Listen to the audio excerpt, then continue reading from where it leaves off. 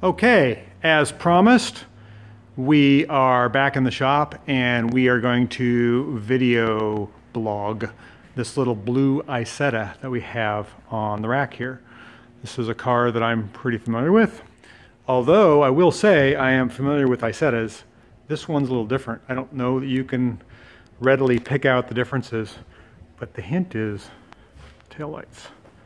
See how high they are?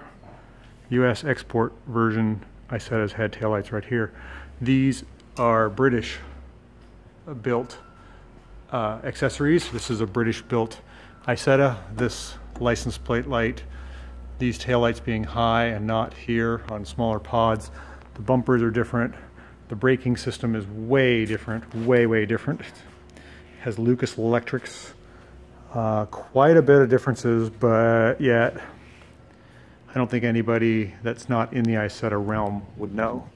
So we're gonna take a look at this car. It's here for some work.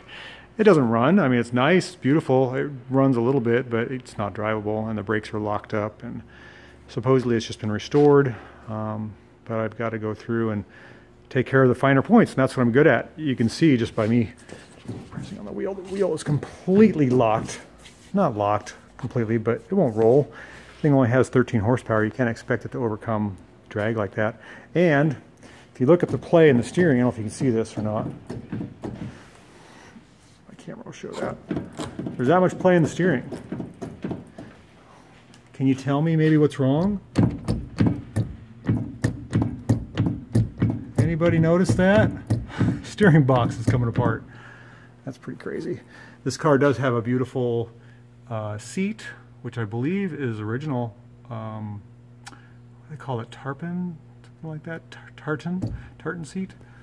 Beautiful new door panels, a new sunroof, all new paint. Does not have the vents. Has different bumpers on the front. No bumper across the door. Different horn. I'll toot it for you. Real high pitched. A lot of differences being a British built. The master cylinder is totally different. And I'm sure I'll find more, but we're gonna do a little inspection and see what this thing really needs. Oh, the rear is locked up. It doesn't roll. How can anybody drive a car like this? But everything is new, and I'm sure it was meant to be right. It just needs some final touches. Everything's pretty nice under here. Looks really great.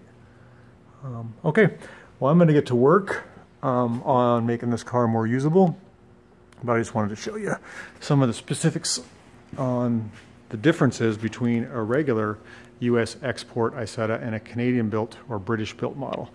That's what this is. And I'll probably do another couple videos on it, as I always do, but thanks for watching, and maybe we'll see this little guy putting around soon. Thank you. See ya. Have a great day.